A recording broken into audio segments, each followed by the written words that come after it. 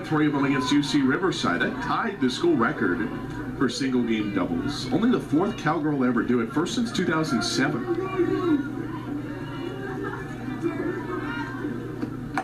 And Edwards sends one skyward to right and into the Tampa Knight.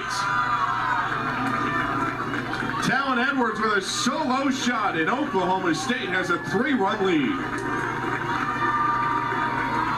And Tallen did such a good job her first at bat. Laces a line drive to right field side, is not going to take a doubt on this one. Another pitch inside to her, this curveball, and look at that swing. She's going to put the lift into it, and it's going to carry well and truly over those high 190 fences out in right field. Consolazio unable to make a play over the fence, and that will be her 4th home run of the season.